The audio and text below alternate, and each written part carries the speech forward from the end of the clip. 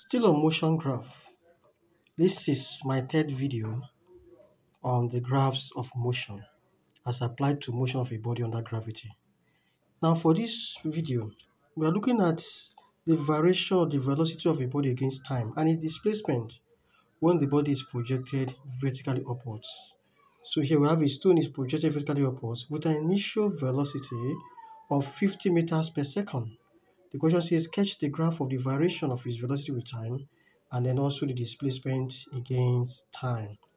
Now let's say this is the body projected from this point. Let me call this point the ground.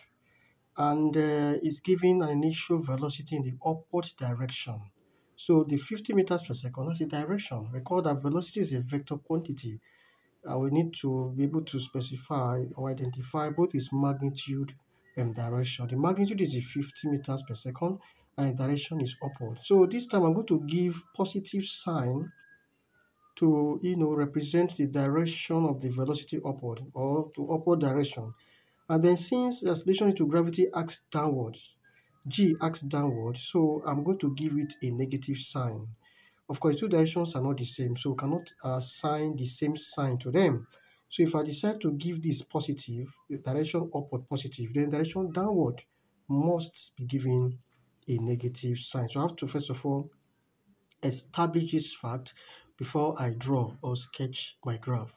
Now, which means at time t equals 0, the body has an initial velocity that is non-zero. Non-zero in the sense that it has an initial velocity of 50 meters per second. So which means if I'm to draw the velocity time graph of this body, it won't start from the origin. In the case of a body that is drawn from rest, when t equals 0, that was my first video lesson on motion graphs, that when t is 0, the body's initial speed was 0. But in this time, when t equals 0, the body's initial speed is not 0, it is 50.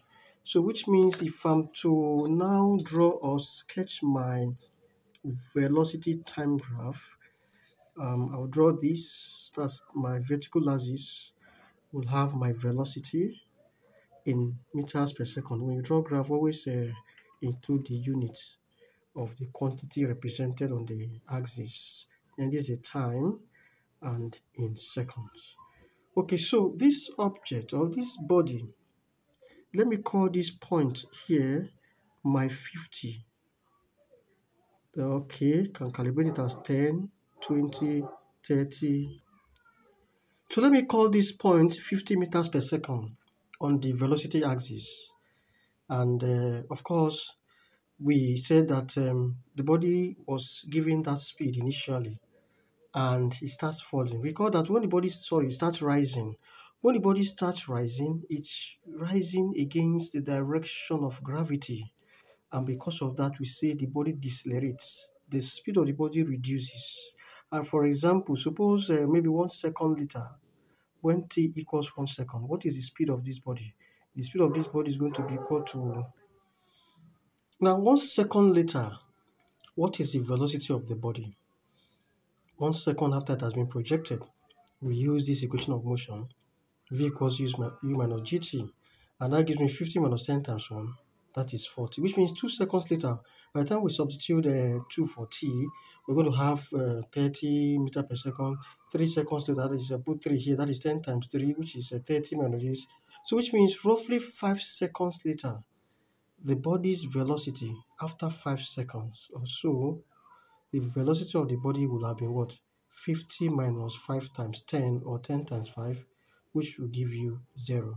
At that point, you say this body has got to its maximum height. That's the highest point on its path of motion.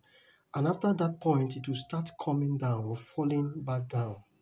So let's represent on this time axis, this time or this point where the time is 5 seconds is where the body is at its maximum height.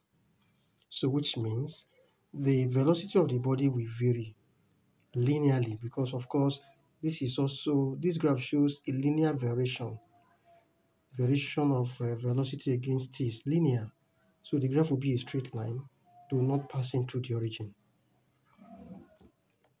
That gives the variation of this the velocity of the body that is projected vertically upwards with a particular initial velocity. So the graph varies linearly, but each graph is going to have a negative slope. The slope of the graph is going to represent g, and this time around the negative shows the direction we took for g. The slope of the graph is acceleration. And since this body rises, with negligible air resistance, so in the absence of air resistance, we expect the slope of the graph to be equal to the acceleration due to gravity. So negative sign indicates the direction we indicated for negative. We took downward direction as negative. And if we want to calculate the height risen by the body, the area under the graph, the height of the body risen above the ground is equal to area under the graph. Of course, this graph has a shape of a triangle. So we use the formula for calculating the area of a triangle. To find the height risen, I'm going to use half times base times the height. So my height is on the velocity axis. This is my height h, which is gotten from the velocity axis, and the base is on the time axis. So from here, you can have h equals half times the base is 5, and then the height is 50. So which means this is 25. So the body will have risen a distance of 5 times 25, which is 125 meters. So it must have risen after 5 seconds before it comes to rest, or before the velocity decreases to 0. It must have risen a vertical height of 125 meters per second. Now, how does the distance? Let's see the variation of the distance or displacement of the body against time for this body that is projected vertically upward. How does the distance falling? The displacement, how does it vary with time? Okay, so let's draw that and see. The vertical axis, we have our displacement s. We use letter s to always represent displacement, and time t in seconds. So since this ball starts from projected vertically upward from the ground, we can decide that at t equals 0, the distance risen is 0. So as it starts rising up, in increasing distance. That is, the distance increases while the ball rises up. So we expect the graph to start from 0, because at time t equals 0, the distance risen, displacement is 0. This body was projected from the ground plane. If I take that point as my reference, so this is start from here. Now, and then as it rises, the distance risen increases. But this time around, since the body decelerates while it rises, the distance risen will be decreasing with time, so that the graph will eventually look like this. It's a curve. It's not going to be a straight line. That shows that this body is actually decelerating. This graph shows that the body is decelerating. That is, the speed is reducing. That's why the graph is like this. The other one I did in the first video, when the body is dropped from rest, I said the body falls with increasing velocity because it's accelerating. Means that the distance time graph, I showed it was like this. This shows that this is a case where the body is accelerating. So we can interpret acceleration from the distance time graph. In this graph shows that the body is accelerating, the speed is increasing, and hence the distance covered with time is also increasing with time.